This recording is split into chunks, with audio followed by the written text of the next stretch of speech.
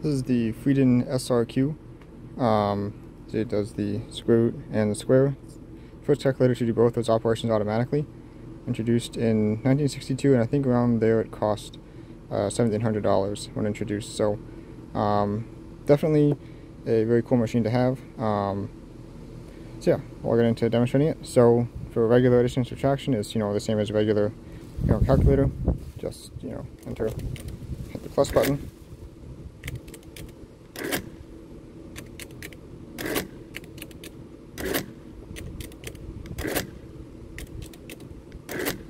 You've got your accumulator and counter.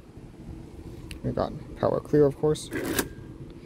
For subtraction, same kind of deal. Enter a number, and then subtract. It's the minus button, and that's about it for that.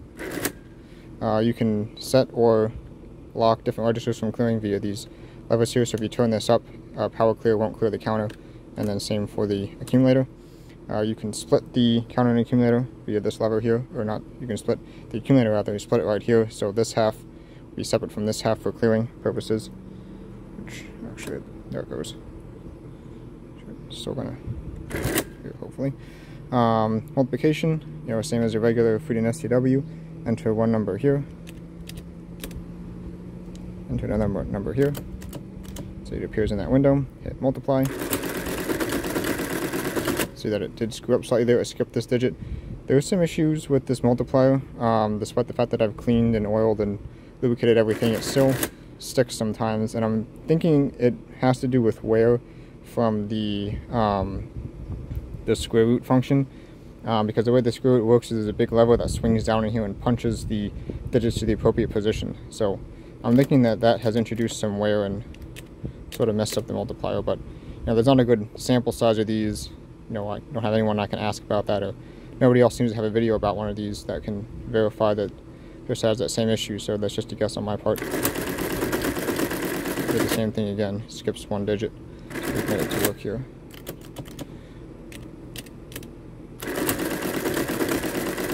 There it goes, so that's the right, 625 times 625 is 390,625.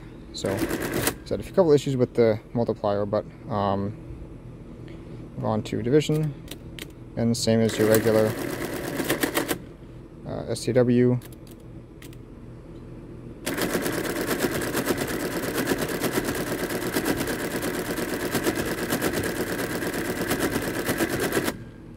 And division works right, 3.14159290. So now for the fun part, which is square root. So that's what these little buttons down here are for. Now square root also has a couple of issues. The square root mechanism sits up here and has a shaft that runs through it, and for each carriage step that shaft is supposed to move one position and engage the square root mechanism for that particular column. Now there's no detent on that shaft for some reason, so sometimes it doesn't always stop in the right position, and when that happens then it can't properly engage. The gears don't mesh right when it tries to engage the next column. And apparently Friden has expected this, because they designed it in such a way that if that happens, it'll just slip clutch when the carriage moves, and the machine won't jam or anything. It'll just sort of give you an inaccurate result with no indication that the result is inaccurate. So is what it is. I don't know. Yeah, I think if they had put a detent on there so it always stops in the right position when the carriage shifts, or not when it steps the shaft, it doesn't always stop in the right position, so that when the carriage moves, it doesn't know the shaft is not stopped in the right position for the gears to mesh.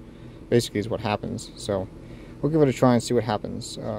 Let's do, so we already know that 625 times 625 is 390,625, so let's do 390,625, and then you push the small button, which would be in position for the decimal point of the number you're entering. And let's see what it does. And it didn't do anything. Let's try that again.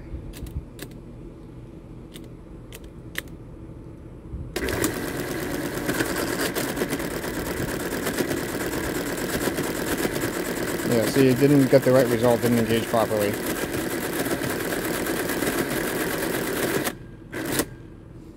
So we'll try it again.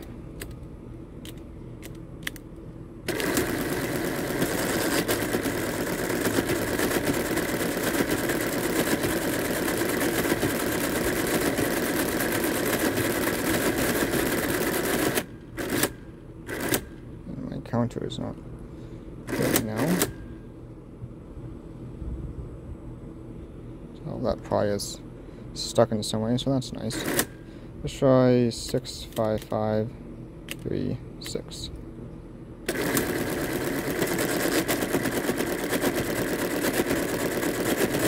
There, it worked.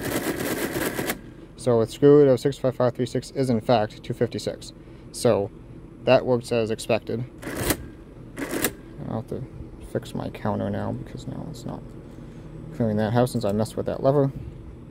So basically how that works is it's the sum of the odd integers times 5. So you enter your number, it enters that 5 times into the accumulator, and then in each column it'll automatically set this column to 5, subtract, or I should say set this column to 5, subtract, set this column to 1, so this is 1, 5, subtract 2, 5 until it gets an overflow, and then it'll restore and move on to the next column.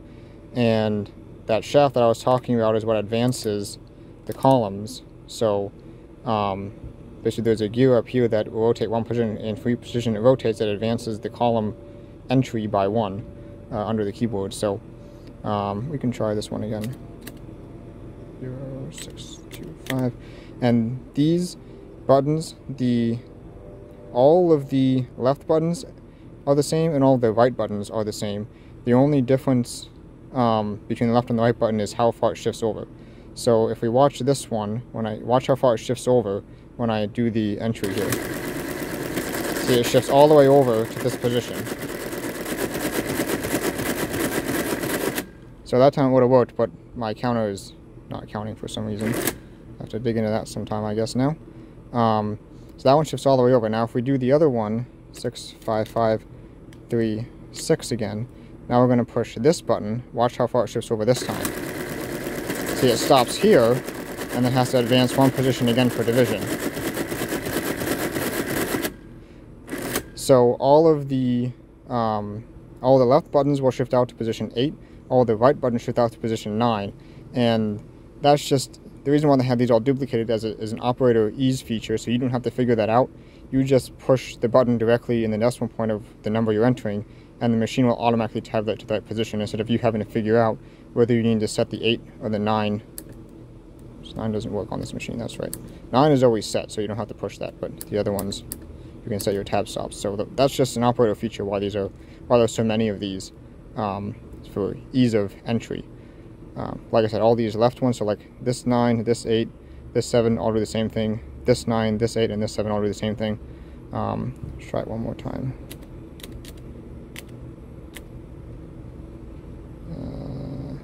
That's not what I wanted to do. I'm going to try the other one. 3, 9, 0, 6, 2, 5. Try it one more time.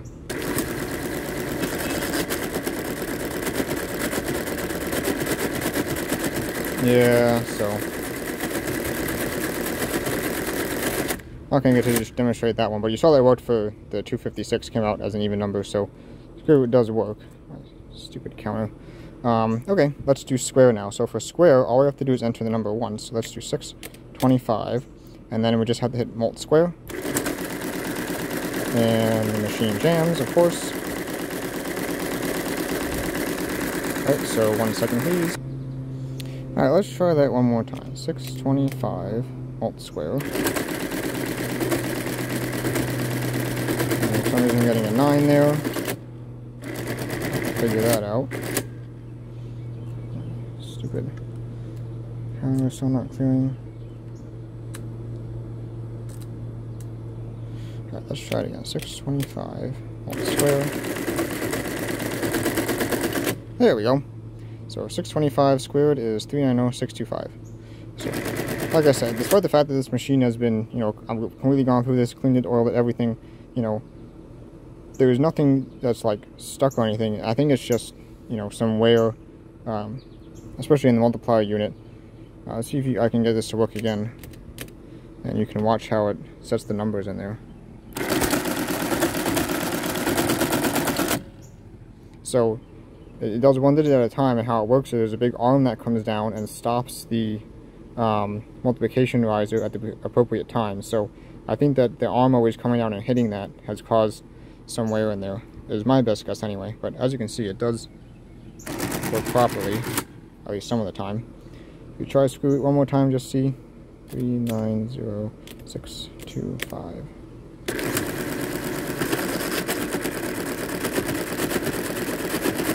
Okay, there we go.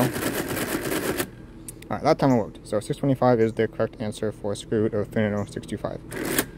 So, I think that just about completes our demonstration here. Again, the most interesting feature of this machine, of course, are the screw root and the square. They do work some of the time, but yeah.